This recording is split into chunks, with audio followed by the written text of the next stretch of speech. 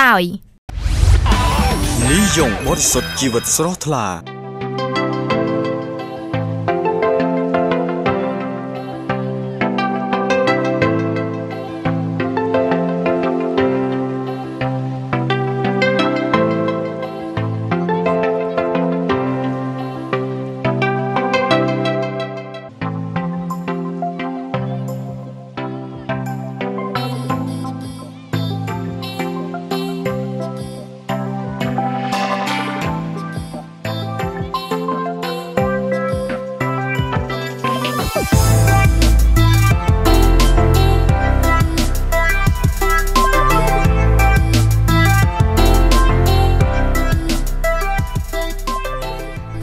កម្មវិធី Pride of Cambodia ដែលបានធ្វើដំណើរជាមួយគណៈធម្មយាត្រា5ដែនដីតាមដងទន្លេមេគង្គអស់រយៈពេលដ៏យូរបាននាំយកនៅរឿងរ៉ាវស៊ីជម្រៅជាច្រើននៅក្នុងប្រទេសនីមួយៗជូនដល់ទស្សនិកជនទស្សនាដើម្បីបង្កើតបានជាប្រយោជន៍សម្រាប់ប្រទេសនៅតាមដងទន្លេមេគង្គឲ្យកាន់តែមានការផ្សារភ្ជាប់ទំនាក់ទំនងល្អខ្លាំងឡើង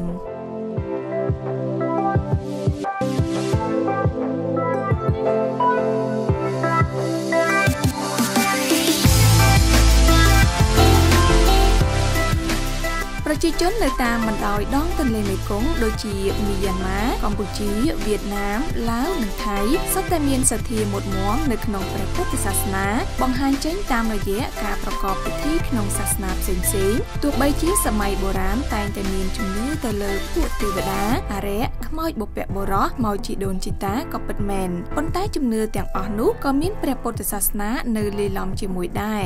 ហើយសូម្បីតែពិធីកម្មក៏មានភាពខុសប្លែកគ្នាទៅតាមការយល់ឃើញរបស់ប្រជាជនតាមបណ្ដោយដងទន្លេមេគង្គនៅតាមតំបន់នីមួយៗផងដែរសទ្ធានៅក្នុងព្រះពុទ្ធសាសនាធ្វើឲ្យកើតពិធីកម្មដែលប្រតិបត្តិតៗគ្នារហូតមកដល់បច្ចុប្បន្នក្លាយជាទំនៀមទម្លាប់ប្រពៃណីដ៏ឧត្តមឧត្តមព្រោះចាត់ទុកថាជាកុសលដ៏ធំធេងជាមាគ៌ានៃអរិយធម៌និងការទំនាក់ទំនងផ្នែកព្រះពុទ្ធសាសនានៅក្នុងដំណើរជីវិតរបស់ប្រជាជននៅតាមដងទន្លេមេគង្គមានព្រះពុទ្ធសាសនាទាំងនិកាយហីនយាននិងមហាយានបានហូរចូលមកកាន់ដែនដីទន្លេមេគង្គតាមរយៈការឧបត្ថម្ភរបស់ព្រះមហាក្សត្រនៅតាមបណ្ដាអាណាចក្រនានាព្រមទាំងការនាំយកវប្បធម៌ផ្សេងៗចូលមកជាមួយផងដែរកាលដើមឡើយមនុស្សនៅក្នុងតំបន់នេះគឺមានជំនឿទៅលើភូតខ្មោចបិសាចស្រាប់ទៅហើយក្រោយមកប្រជាជនក៏បាននាំយកព្រះពុទ្ធសាសនាទៅរួមផ្សំជាមួយនឹងប្រពៃណីពិធីកម្មដែលធ្លាប់ប្រារព្ធធ្វើនោះថែមទៀតធ្វើឲ្យព្រះពុទ្ធសាសនានៅតំបន់នេះមានលក្ខណៈលាយឡំជាមួយនឹងជំនឿបុរាណយ៉ាងច្រើនតំបន់ទន្លេមេគង្គមិនមែនត្រឹមតែទន្លេមេគង្គប៉ុណ្ណោះទេដែលជាស្នូលចងរឹតចំណងឯកភាពនៅតំបន់នេះតែមនុស្សដែលអាស្រ័យនៅលើដែនដីនេះក៏សុទ្ធតែមានចំណងសម្ព័ន្ធភាពជាមួយគ្នាសង្គមនិងវប្បធម៌យ៉ាងស្អិតរមួតអស់រយៈកាលដ៏យូរលង់ឆ្លងកាត់រឿងរ៉ាវជាច្រើនដោយផ្សារភ្ជាប់ជាមួយនឹងដំណើរជីវិតរបស់មនុស្សនៅក្នុងសម័យនីមួយៗដែលអាស្រ័យនៅប្រមាណជាង100ជាតិសាសន៍អរិយធម៌និងការផ្សារភ្ជាប់ផ្នែកព្រះពុទ្ធសាសនានៅក្នុងដំណើរជីវិតរបស់មនុស្សនៅតាមដងទន្លេមេគង្គគឺជាពុទ្ធអរិយធម៌ដែលបន្តរក្សាមកតាំងពីសម័យបុរាណសេចក្តីល្អនានាបានទទួលមកពីការអប់រំព្រានប្រដៅរបស់ព្រះពុទ្ធសាសនាទើបយើងមានជំនឿមានវប្បធម៌និងទំនៀមទម្លាប់ប្រពៃណីដែលស្រដៀងគ្នាប្រទេសឡាវឬសាធារណរដ្ឋប្រជាធិបតេយ្យប្រជាមានិតឡាវគឺជាប្រទេសដែលមានលក្ខណៈលាតសន្ធឹងបណ្ដោយស្របទៅតាមដងទន្លេមេគង្គប្រវែងដល់ទៅ1050គីឡូម៉ែត្រឯណោះហេតុនេះទើបជនជាតិឡាវមានការផ្សារភ្ជាប់ជាមួយនឹងផ្លូវទឹកទន្លេមេគង្គយ៉ាងល្អរីឯព្រះពុទ្ធសាសនានៅក្នុងប្រទេសឡាវវិញមនុស្សភាគច្រើនគឺគោរពព្រះពុទ្ធសាសនានៅពេលដែលសាធារណរដ្ឋប្រជាធិបតេយ្យប្រជាមានិតឡាវត្រូវបានស្ថាបនាឡើងនៅពុទ្ធសករាជ2518គោលនយោបាយទាក់ទងនឹងព្រះពុទ្ធសាសនាត្រូវបានកំណត់យ៉ាងច្បាស់លាស់ដោយផ្ដោតសំខាន់ថាគោលការណ៍របស់ព្រះពុទ្ធសាសនានិងសង្គមនិយមគឺដើរស្របគ្នាព្រោះថាសុទ្ធតែបង្រៀនមនុស្សឲ្យមានសិទ្ធិស្មើភាពសម្បត្តិនិងកម្មសិទ្ធិឯកជនគឺជារឿងដែលត្រូវហាមឃាត់ឯទ្រព្យសម្បត្តិនិងកម្មសិទ្ធិរួមគឺទទួលបានការគាំទ្រហ ហើយគោលដៅរបស់ព្រះពុទ្ធសាសនានិងសង្គមនិយមគឺការធ្វើឲ្យមនុស្សប្រាចាកសេចក្តីទុក្ខដោយនៅក្នុងផ្នែកបុគ្គលគឺជាការលះបង់កិលេសដើម្បីចាក់ធ្លុះព្រះនិព្វានឯនៅក្នុងផ្នែកសង្គមគឺជាការបដិវត្តសង្គមនិយមដើម្បីរំដោះជាតិនិងប្រជាជនចេញពីការស្វែងរកផលប្រយោជន៍របស់ពួកធនិកដែលជាមូលហេតុចម្បងនៃសេចក្តីទុក្ខលំបាករបស់ប្រជាជនព្រះពុទ្ធសាសនានៅក្នុងរបបសង្គមនិយមឡាវត្រូវបានសម្របសម្រួលឡើងវិញដោយបូកផ្សំជាមួយនឹងផ្នត់គំនិតទាក់ទងនឹងការតស៊ូដើម្បីឯករាជ្យអធិបតេយ្យភាពនិងគោលការណ៍របស់សង្គមនិយាយចូលជារួមផងដែររាប់ចាប់តាំងពីពុទ្ធសករាជ2532មកប្រពៃណីនិងពិធីកម្មនៅក្នុងព្រះពុទ្ធសាសនាត្រូវបានកែលម្អដាក់អនុវត្តជាយុទ្ធវិធីនៅក្នុងការរៀបចំប្រព័ន្ធសម្ដាប់នយោបាយសេដ្ឋកិច្ចនិងសង្គមព្រះពុទ្ធសាសនាគឺជាឫសគល់នៃវប្បធម៌ប្រពៃណីផ្នត់គំនិតនិងជំនឿរបស់ប្រជាជនឡាវប្រពៃណីរាប់បាតនៅព្រះធាតុហ្លួងជាពិធីបុណ្យប្រពៃណីដែលលើកស្ទួយមុខមាត់ប្រទេសជាតិហើយក្រៅពីនេះក៏នៅមានសិល្បកម្មបដិមាកម្មនិងស្ថាបត្យកម្មបែបព្រះពុទ្ធសាសនាជាច្រើនទៀត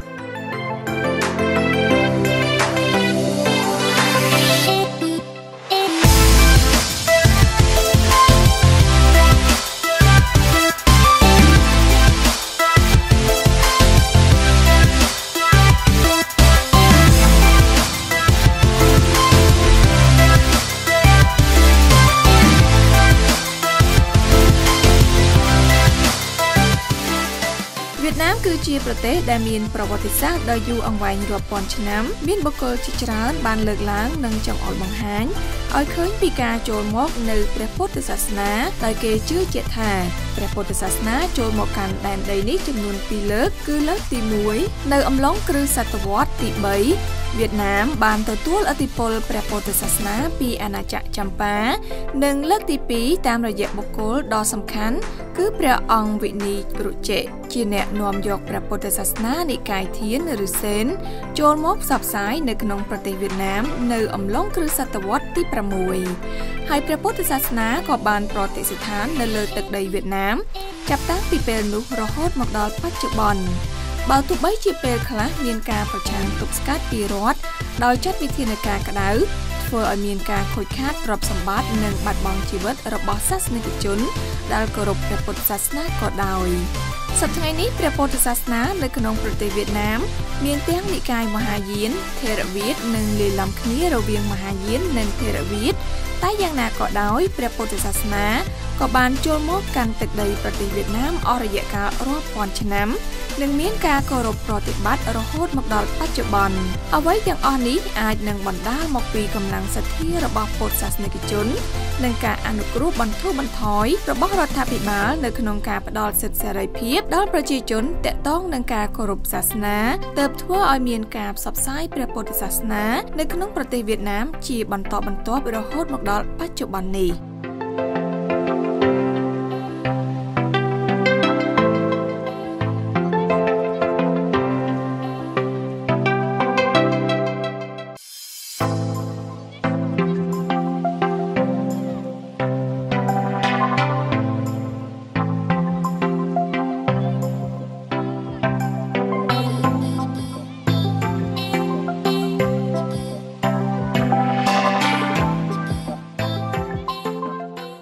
ពុទ្ធសាសនានៅក្នុងប្រទេសថៃចាប់ផ្ដើមឡើងនៅសតវត្សទី3ក្នុងយុគសម័យដែលព្រះបាទធម្មសោកបញ្ជូនសមណទូតពីជម្ពូទ្វីបមកកាន់ដែនដីសវណ្ណភូមិរហូតមកដល់បច្ចុប្បន្ននេះប្រទេសថៃបានប្រកាសយកព្រះពុទ្ធសាសនា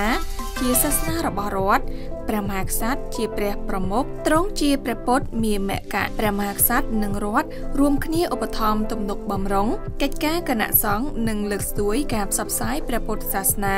ទៅកាន់ប្រជាជនទាំងឡាយមានវត្តនៅក្នុងព្រៃជាច្រើនសម្រាប់ឲ្យព្រះសង្ឃនិមន្តចូលទៅបដិបត្តិធម៌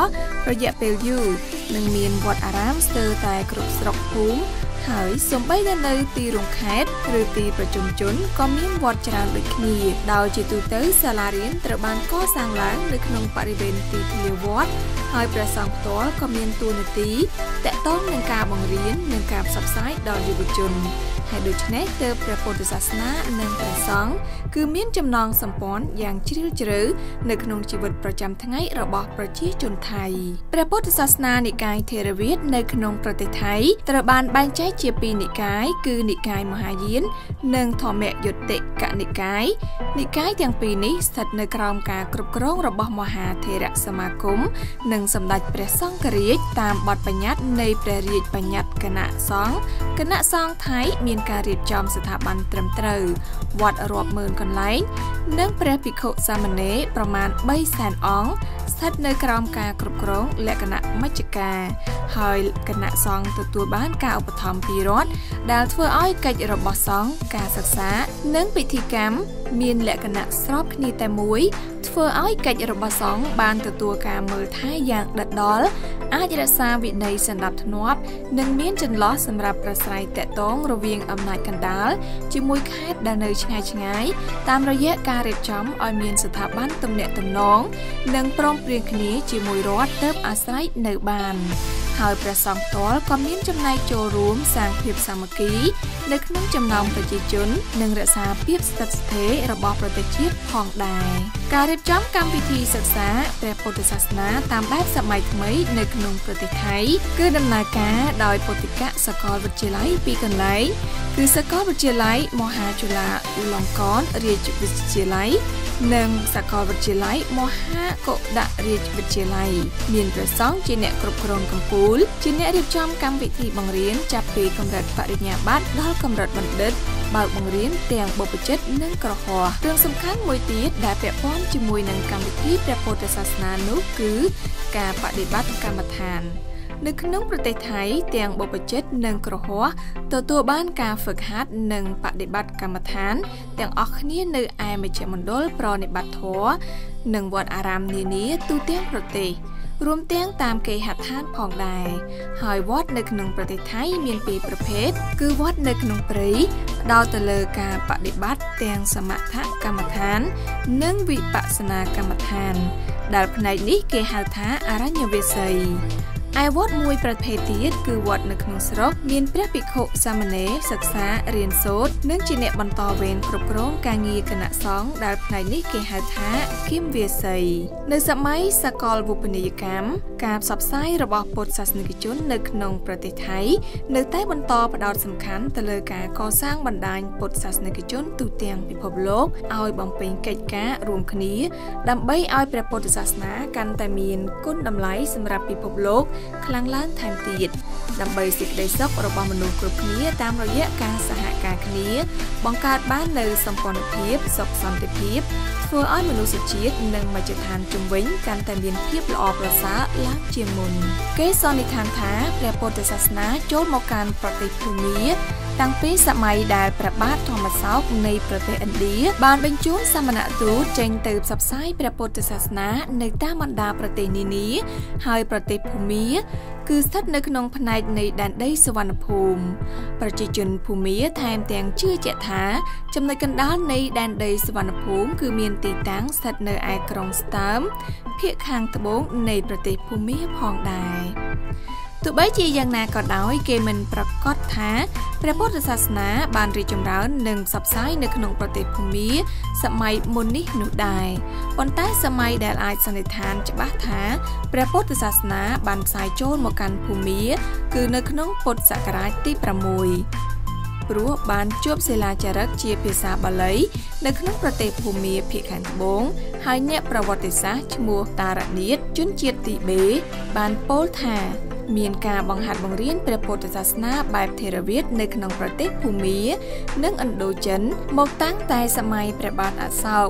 លុះតមកមិនយូរប៉ុន្មានសិស្សរបស់ព្រះថេរវសុពិន្ទុបាននាំយកព្រះពុទ្ធសាសនាបែបមហាយានចូលទៅផ្សព្វផ្សាយធ្វើឲ្យមហាយាននិងថេរវាទដើរទន្ទឹមគ្នានៅក្នុងប្រទេសភូមាជាច្រើនសតវត្សព្រះពុទ្ធសាសនាដែលបានផ្សព្វផ្សាយចូលមករយៈពេលកន្លងមកប្រហែលជាចូលមកតាមផ្លូវគោករបស់ពាណិជ្ជករហើយបានរុងរឿងក្នុងអាណាចក្ររបស់ពួកភីយុដែលហៅថាអាណាចក្រស្រីក្សេត្រៈហេតុការណ៍ដែលសំខាន់មកគឺនៅក្នុងពុទ្ធសករាជ946ព្រះពុទ្ធឃោសាចារ្យនៅពេលបានប្រែអត្ថកថាពីសំស្ ក្រិតមកជាភាសាបាលីរួចហើយបាននិមន្តចេញពីប្រទេសលង្កាហើយបានឈានចូលក្រុងស្ទើមប្រទេសភូមាដោយបានយកព្រះត្រៃបិដកនិងគម្ពីរអត្ថកថាផ្សេងៗមកកាន់ទីនោះផងហើយហេតុការណ៍លើកនេះប្រហែលជាជំរុញការចាប់អារម្មណ៍ឲ្យមានការផ្សព្វផ្សាយព្រះពុទ្ធសាសនានៅឯប្រទេសភូមាឲ្យកាន់តែរឹងប៉ឹងថែមទៀតក្រោយពីនោះក៏មានអ្នកប្រាជ្ញភាសាបាលីកើតឡើងនៅប្រទេសភូមាជាច្រើនអ្នកបានសរសេរក្បួនវេយ្យាករណ៍បាលីខ្លះអភិធម្មៈខ្លះដែរភូមាបានលេចធ្លោនៅក្នុងរឿងសទ្ធាចំពោះព្រះពុទ្ធសាសនាមានចេតិយនិងពុទ្ធសាសនដ្ឋានជាច្រើនត្រូវបានកសាងឡើងភាពសំខាន់របស់ព្រះពុទ្ធសាសនាមិនបានស្ថិតនៅលើមានចំនួនអ្នកគោរពច្រើនប៉ុណ្ណោះទេតែព្រះពុទ្ធសាសនាក៏ជាឫសគល់ដ៏សំខាន់របស់សង្គមភូមានិងបន្តស្ថិតស្ថេររីកចម្រើនគង់វង្សរហូតមកដល់បច្ចុប្បន្ននេះ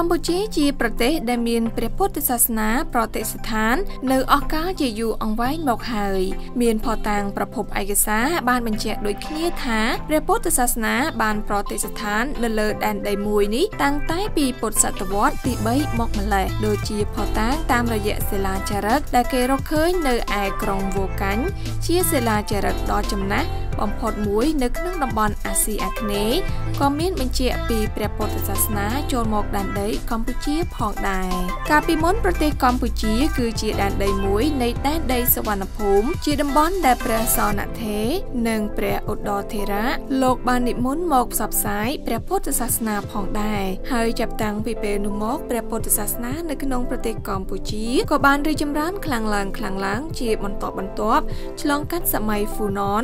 សម័យចេនឡាសម័យអង្គររហូតមកដល់សម័យបច្ចុប្បន្ន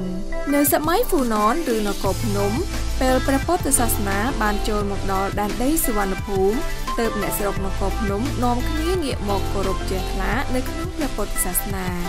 ដូចជានៅក្នុងរជ្ជកាលព្រះបាទស្រីមារៈឬព្រះបាទហ្វាន់ជេម៉ាន់ព្រះអង្គគឺជាអ្នកមានសទ្ធាមុតមមចំពោះព្រះពុទ្ធសាសនាទ្រង់បានប្រកាសយកព្រះពុទ្ធសាសនាជាសាសនារបស់រដ្ឋដោយមានសិលាចារឹកដ៏ចំណាស់បានចាស់ទុកថា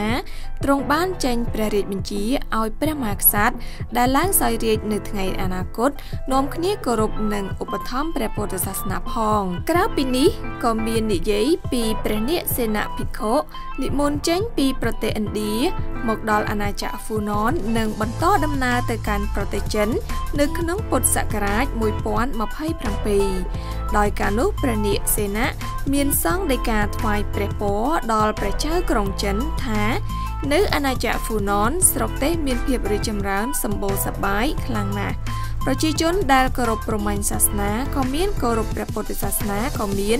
ព្រះពុទ្ធសាសនាមានភាពរីកចម្រើនខ្លាំងមានចំនួនព្រះភិក្ខុសង្ឃយ៉ាងច្រើនដែលកំពុងប្រព្រឹត្តប្រណិប័តតាមធម៌វិន័យយ៉ាងតឹងរ៉ឹងក្រោយមកនៅពុទ្ធសករាជ1057ព្រះបាទរុទ្រវរ្ម័នទ្រង់បានឡើងគ្រងរាជ្យទ្រង់មានព្រះរាជសទ្ធាយ៉ាងមុតមាំនៅក្នុងព្រះពុទ្ធសាសនាទ្រង់បានប្រកាសថ្វាយព្រះកាយជាឧបាសកក្នុងរជ្ជកាលរបស់ព្រះអង្គគឺមានព្រះកេសាធាតុរបស់ព្រះសម្មាសម្ពុទ្ធមួយសរសៃសម្រាប់ជាទីសក្ការៈបូជាផងដែរព្រះបាទរុទ្រវរ្ម័នគឺជាព្រះមហាក្សត្រអង្គចុងក្រោយ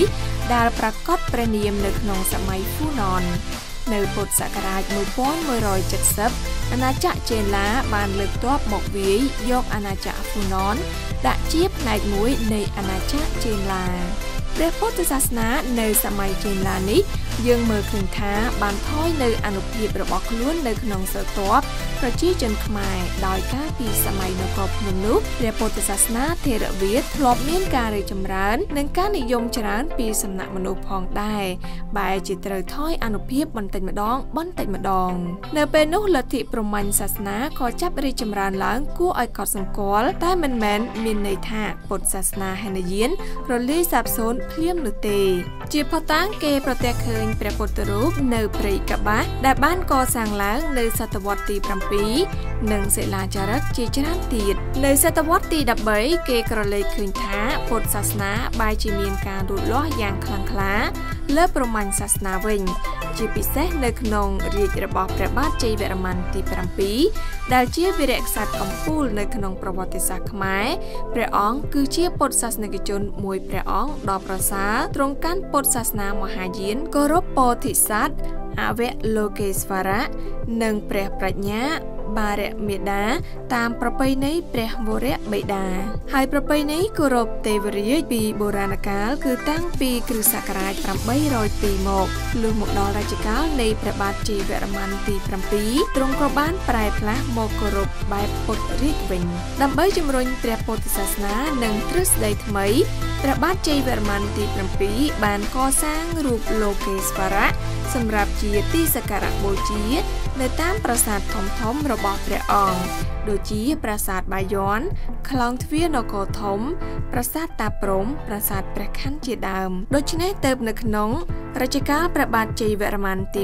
7យើងសង្កេតឃើញថាគ្រប់ប្រាង្គប្រាសាទទាំងអស់ដែលជាទីបូជនីយដ្ឋានគឺត្រូវបានកសាងឡើងដោយមានកំពូលយ៉ាងខ្ពស់ស្កឹមស្កៃដែលសុទ្ធសឹងជាព្រះភ័ក្ត្រព្រះពោធិសត្វអវលោកេស្វរៈហើយព្រះពុទ្ធសាសនាគឺមានមូលដ្ឋានទ្រឹស្ដីស្ថិតនៅលើបុណ្យបារមីកម្មពៀវេរាទានសន្តោសមេត្តាធម៌ឡាអាចមានឥទ្ធិពលធ្វើឲ្យព្រះមហាក្សត្រខ្មែរជំនាន់ក្រោយគោរពអនុវត្តទៅតាមក្រឹតក្រមវិន័យបញ្ញត្តិរបស់ព្រះអង្គដោយយកទ្រឹស្ដីនៅក្នុងព្រះពុទ្ធសាសនាមកធ្វើជាមូលដ្ឋានបម្រើជាតិអាចកសាងប្រទេសជាតិមួយយ៉ាងល្អប្រសើរបច្ចុប្បន្នតាំងតែពីគ្រិស្តសតវត្សទី14ពុទ្ធសាសនាថេរវាទបានក្លាយជាសាសនារបស់ប្រជាជនខ្មែរមួយចំនួនធំក្រោយពីប្រទេសកម្ពុជាបានទទួលឯករាជ្យពីបារាំងសែសព្រះពុទ្ធសាសនាក៏បានត្រឡប់មកជាមានឥទ្ធិពលឡើងវិញនៅក្នុងប្រទេសកម្ពុជារដ្ឋធម្មនុញ្ញនៃព្រះរាជាណាចក្រកម្ពុជាបានចារឹកទុកថាព្រះពុទ្ធសាសនាជាសាសនារបស់រដ្ឋដោយផ្អែកលើទូនីតិមិនអាចខ្វះបានរបស់ព្រះសង្ឃពលនិងវត្តអារាមតាំងតែពីដើមមករហូតមកដល់បច្ចុប្បន្ននេះវត្តអារាមព្រះពុទ្ធសាសនាបានចូលរួមអភិវឌ្ឍសង្គមកម្ពុជាស្ទើរតែគ្រប់វិស័យដូចជាវិស័យអប់រំសុខាភិបាលសេដ្ឋកិច្ចសង្គមគិច្ចនិងវប្បធម៌ជាដើមក្រៅពីជាទីកន្លែងប្រារព្ធពិធីបែបសាសនា